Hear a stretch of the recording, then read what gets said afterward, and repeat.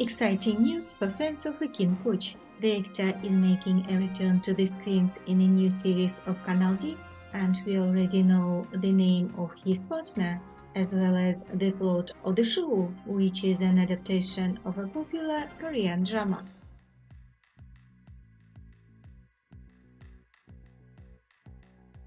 Preparations for the new series Rock, Paper, Scissors from the Kanal D channel and MF are in full swing.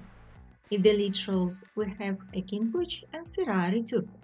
The team has already completed the script reading and started rehearsals. Viewers can expect an engaging plot where the forces of justice clash with the forces of evil. This series marks Ekin Koç's return to television after his book on Yapım's debut premiere. This is a delightful development for fans considering the actor has lately preferred working in movies and digital series. Interestingly, his film Make Me Believe, where he starred alongside Ayşe Turan, became the most successful Turkish movie on Netflix in 2023.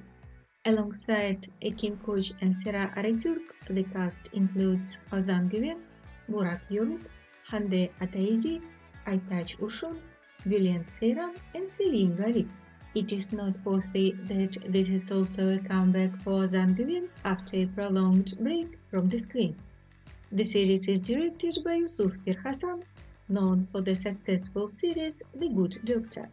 The script is written by Uğraş Güneş.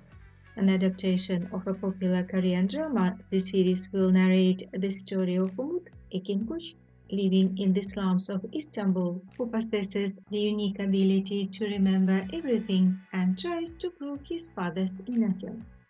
We will keep an eye on the developments. Stay tuned and don't forget to subscribe to our channel.